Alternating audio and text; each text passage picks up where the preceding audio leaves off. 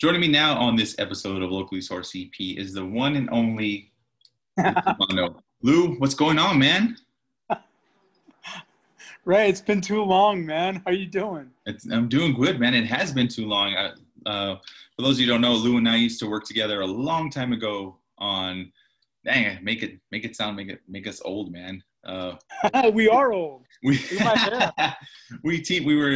we were all teamed up with KDBC's morning show a while back, and might I add, I might have been a little biased, but I think we kicked a lot of ass when we did that, man. I had a lot of fun. You know, I don't know if you realize this, but we did move the needle. Yeah. Did you know that? I remember you guys talking about that, and that's just a cool accomplishment I think we did, especially for how bad it was back then. Ray, you know what everybody forgets? I obviously don't, and I'm not sure you even remember this, but that wasn't what I was supposed to do when they hired me. No, I didn't know that. Yeah, I was hired to replace Jesse Blanco as the 5 p.m. and 10 p.m. news anchor next to Nicole Ayub. So when I got to El Paso, there was about a month before Jesse's contract was up. And the previous ownership at KDBC said, well, you know, we're not going to fire Jesse, which is the right thing to do. We'll just let the contract expire, and then you'll slide in when his contract is up. So I said, okay, well, in the meantime, why don't I just run around town and go get things that we might need, you know, video of garbage cans or for sale signs, or let me go do some interviews for, you know, whomever might need it. I mean, I'm an extra body, put me to work, or even help out John Engelman, who was the sportscaster at the time. I said, I can go help him, whatever you guys need, you know, I'm willing to do. And if you guys don't tell me, I'll do it on my own. And that's me. Well, you know what? Why don't you go on the morning show and just get used to El Paso news? And I said, okay, well, I guess that makes sense. You know, it would save me a lot of research if I'm doing the morning newscast. Well, that went on for about a month, and apparently it was going so well that they said, you know what, we want you to stay there. And I said, well, hang on a second. I didn't sign up for, you know, coming into work at midnight or 1 a.m. And they said, no, everything stays the same. And nothing changes with your contract or your pay. But why don't you give this a try and see, because the advertisers are happy and we're getting a lot of positive feedback. So I ended up staying on the morning. And I don't know if you remember, but our format at that time was not like it is now at most local morning news shows. Now that it's basically just news, and what happened the day before, where our show was, we had a theme, remember, for every day. Oh, I remember. Yeah, and it was fun. You know, we taught people how to pick out the right nursing home for your mom and dad who might be getting at that age, or how do you properly tip? Right. Believe it or not, but it's an important topic for waiters and waitresses who are trying to make a living. What do you do with the fancy places? What do you do with the drive-throughs, stuff like that? Right. So we had a theme every day, and it was catching on. And then right when that happened, as you know, the station sold and everything got turned upside down. So yeah, that's when Ray and I used to run around town in the morning doing fun stuff, and it was a blast. Yeah, I think that's my first taste of being in front of the camera, because, like, for example, right. it was like wing day, and I think you guys said we ended up going out to track 1 that whole morning and just ate wings in front of the camera the whole morning. That was great. Yeah, and you know what? I remember your first couple of times, you could see you were a little nervous, but then you started realizing, look, this isn't really the hard stuff. This is fun stuff. Yeah. And I'm like, great, have fun with it, man. Plus, you know, I know we're live, but there's me and Sheila and Skylar. We'll bail you out. And then you took it and just went with it, you know, and you were great, you know, and yeah, plus you made it fun, you know. So anyhow, Ray and I, that was what, early, mid 2008, 2010. Right around there? Yeah, I think it was right before my daughter was born. So, yeah, it was like... Yeah, it was. I remember. Yeah. That's so crazy. Anyhow, yeah, that's when Ray and I used to work together. Yeah, that was good times, man. Good times. But we wanted to bring up the topic of the local sports scene on everything going on now because of the pandemic. I mean, you have Chihuahuas games canceled. You had no fans for a while at the Locomotives. And even last year, with towards the end of the school year, baseball and spring sports were canceled. What is being director of sports over there at KBC? What have you seen with the upcoming stuff with the school districts and all the other fall sports coming up? Well, the school districts, in my opinion, have hit it out of the park. I mean, they did this the right way and still are doing it the right way. Some individual schools have actually taken it a notch higher, like Eastwood High. There are rules that are sent down from UIL, and there are also some rules that each school district has implemented. Eastwood High School, for example, took it a step further. They had bracelets going with who's been tested, who hasn't been. And if you walk on the field and your bracelet doesn't match everybody else's, that means you forgot. It doesn't mean anybody did anything wrong. It might just be, I forgot. Because sometimes it's easier to forget. You're not used to waking up and getting your temperature taken, every morning and filling out a form. So sometimes, that would slip through the cracks. But schools like Eastwood were like, no, that's impossible to happen here. They got the stations everywhere. Of course, it's changed a lot of things. And I'll tell you, though, so far from where I can see, the one positive that I think has come of this is I think everybody's realizing we don't need to play as many regular season games. Yeah. Now, a lot of coaches and athletes might get mad at me for saying that, but take the colleges right now, for example. It doesn't really apply to UTEP because UTEP, and that's another school that you need to take your hat off to. Remember, they lost their first 3 games of the year. Nevada, Texas Tech, Texas. They didn't know what they were going to do, and they were able to go find schools to play. I know they're not big schools, in the, from the big conferences, and they don't get their paydays. Right. But Abilene Christian and Stephen F. Austin, hey, we got them on the schedule. They got somebody to play. But my point is, they really didn't need to play Stephen F. Austin, didn't need to play Abilene Christian. They played Texas for the payday, which UTEP, New Mexico State, those paydays are important. But I think what everybody's taking away from this, here, look, the Pac-12 is about, or Big Ten is going to do an 8-game schedule. And I've been saying for years, this ridiculousness of the first 3 weeks of the season where Alabama plays Troy and it's 85-0 in the third quarter. Okay, Troy got their payday, right. But from a sport and competition standpoint, what good did this do anybody? Troy's got 25 guys hurt. They're not on Alabama's level. So I think what we're finding out is maybe it is okay to not play your pre-season or play your pre-conference or your pre-district or whatever that might be.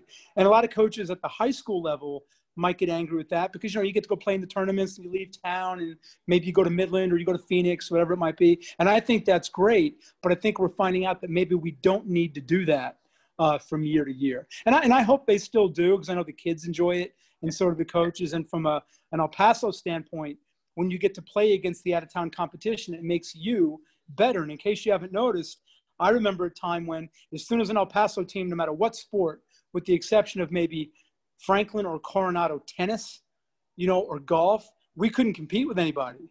Right. The big sports, football, basketball. Now we're beating those guys, winning playoff games, 2, 3, or 4 of them. So it actually is paying off. But the one thing I think we might be able to take away from this is maybe we don't need so many games, Yeah. And I think that's the one thing that's jumping out at me right now. Well, I know I know the high school volleyball started, and I know as of right now they're only streaming them online for the parents and everyone wants to view because they're not allowing anyone in gyms with the kids. And I know the kids on the sidelines having to wear masks before they go into play.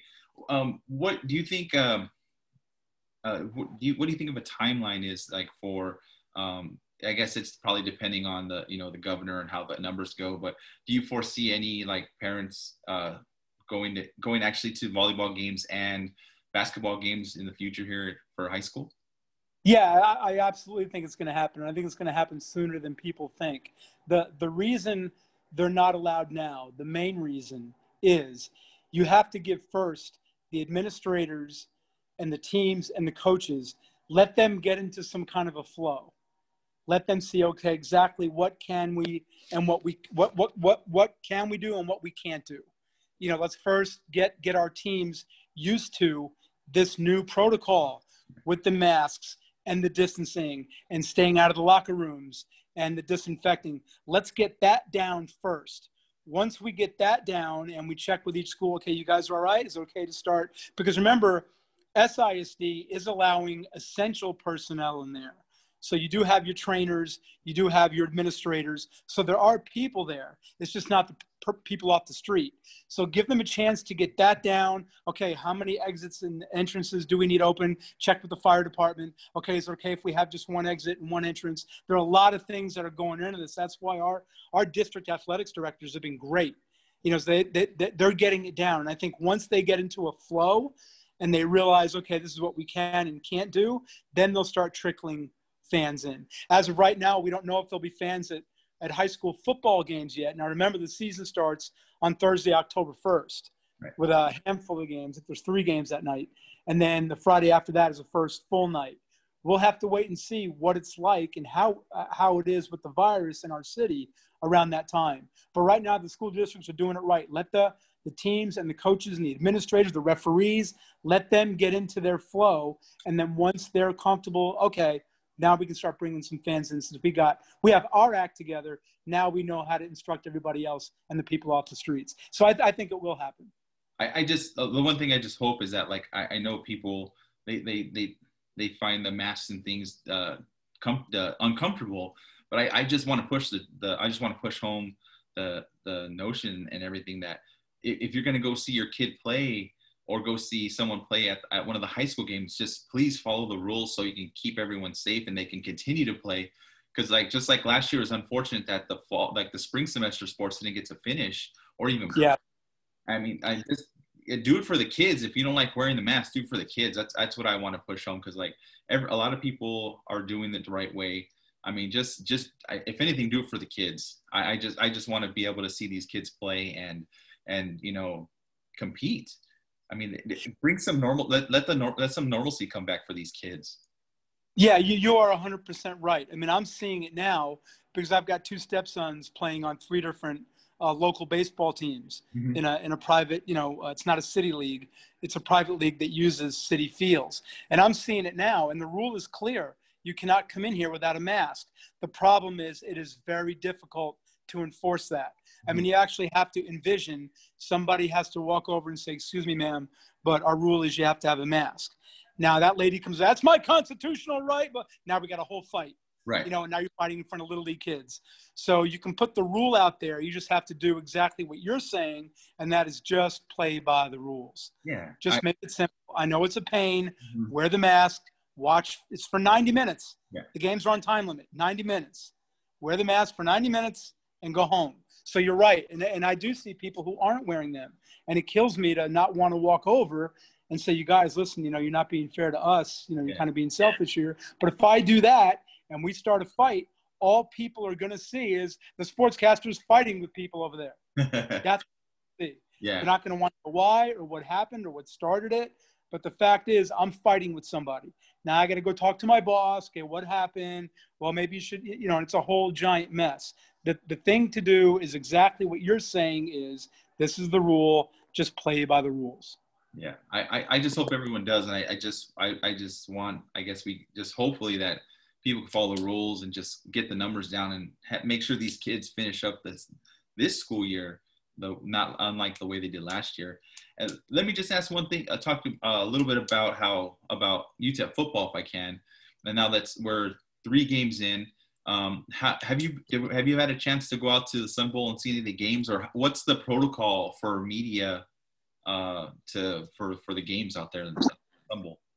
Yeah, there's a million of them. I'll just give you the main ones. But to answer your question, no, I haven't gone out, and I haven't gone out for safety reasons. And it's not that I don't trust anybody, but I spend a lot of time around senior citizens these days, the in-laws and the grandparents who are coming. So the last thing I want to do is put myself in a position. I'm not worried about me, Ray, and I know that sounds arrogant. I'm not worried about catching anything. If I catch it, I'll deal with it. It's my problem.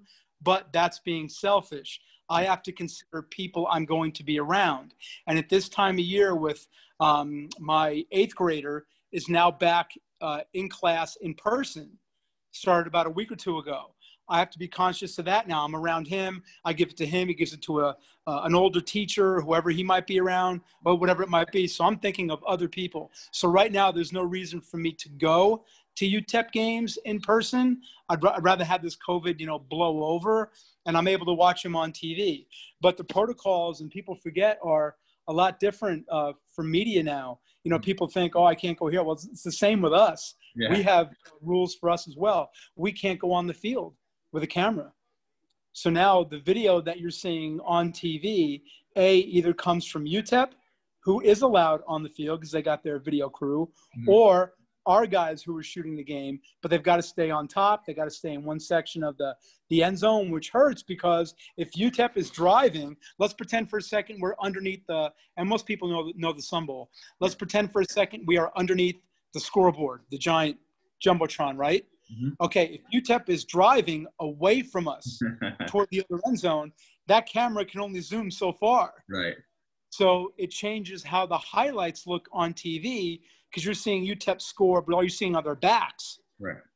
Whereas if we were on the field, we'd be in the end zone. They're coming at us, and you can see their faces and their numbers and see the play develop.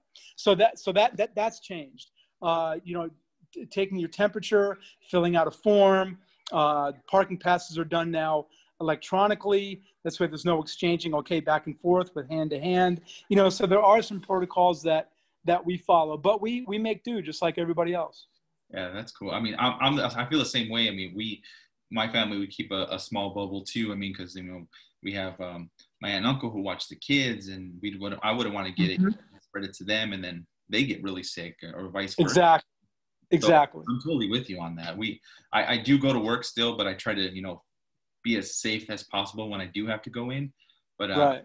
It's just something you got to do. You got to practice. And a lot of people, like, I just wish they would just help out a little bit. But I mean, you know, help out. Yeah. I mean, the way I look at it is, how am I supposed to sleep at night knowing I transferred the coronavirus to my 80-year-old mother-in-law and now she's not doing well? Right. I need another headache. You know what I mean? It's hard enough now dealing with, you know, the protocols, both at work, when you're out covering things, you know, plus the everyday life stuff. I'm just like anybody else. I've got a mortgage payment, you know, bills, work in the yard, front yard, backyard, remodeling, just like anybody. I'm going to add that to my headache list, all because I wasn't smart enough to wear a mask. Right. Or wasn't, you know, I'm too selfish to think of other people. So it's just not worth it right now. These are 3 non-conference games that don't mean anything. Now, I got to tell you, if UTEP's playing for a conference championship, home against UAB, it's going to be hard to keep me away from that game. You know, and I'll analyze everything. Okay, where are we with Corona? It looks like it's disappeared in El Paso a little bit. All right, maybe I go for a half. You know, but as of right now, there's no reason for me to put myself in that position and endanger other people right now. Yeah, that's true, man. I'm glad you and your family are still staying safe. Is there anything else you want to add about, you know, high school sports, local sports, anything like that you want to add before we end today? The one thing I do want to stress, and I've said it on TV a million times, haven't done too much of it online, but one thing I just want to stress to everybody, and it might be those people who just aren't regular news viewers or don't watch the sportscast regularly or from time to time, our school districts have been amazing. You know, Maria Kennedy over there at EPISD, JJ Calderon at SISD, you know, the ADs at Fabens and Clint. Man, I call them, they get back to me right away. And everything that they're doing makes complete sense. And listen, they want fans there. Yeah. You know, some of them actually have kids that play or grandkids, whatever it might be. They want fans to be there, but they're doing the smart thing and they are doing everything they can. In fact, for high school volleyball, when the season started this past Thursday night, no, Friday night, this past Friday night, I didn't know this, but it was right there in an email. I just didn't see it. You had to call the school district and give them the name of the person that was coming to shoot video. I missed that part. So our guy showed up and he called me and said, hey, they won't let me in. I'm like, why not? And they said, well, we needed to be on a list. I don't know. So that turned into hey, I got to make a phone call for you real fast. But my point is that's the right thing to do. Yeah. You know, let us know who's coming. How long are they going to be here? I mean, they're doing it right. So that's one thing I want to leave you with is our school districts, when it comes to the high schools, they are doing everything they can to keep your child safe. And it's great. Well, Lou, thank you so much for joining me today on today's episode. I really Anytime. It's been way too long since we've gotten together, but hopefully when this whole thing is all over, maybe we can hang out and do this in person. We'll do another live interview though in person. call me anytime, man. I'm a phone call away. I'm at one of two places. If I'm not at work, I'm at the baseball fields. It's that simple. Nice. Okay?